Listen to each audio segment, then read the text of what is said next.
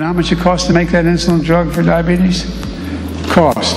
It was invented by a man who did not patent it because he wanted it available for everyone. I spoke to him, okay? It's just the latest in a series of gaffes made by the President of the United States. Joe Biden was addressing a crowd of supporters in Hallandale Beach in Florida when he made a pretty bizarre blunder. While pumping up his administration's Inflation Reduction Act, he spoke about the impact it would have on those who have diabetes. How many of you know somebody with diabetes and needs insulin?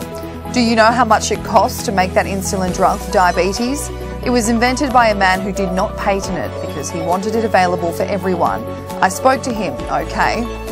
The problem was, the two men awarded the Nobel Prize in Medicine for their discovery of insulin, so Frederick Banting and Professor John James Richard McLeod died before Joe Biden was even born.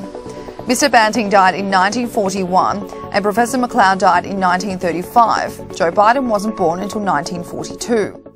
I spoke to him, okay?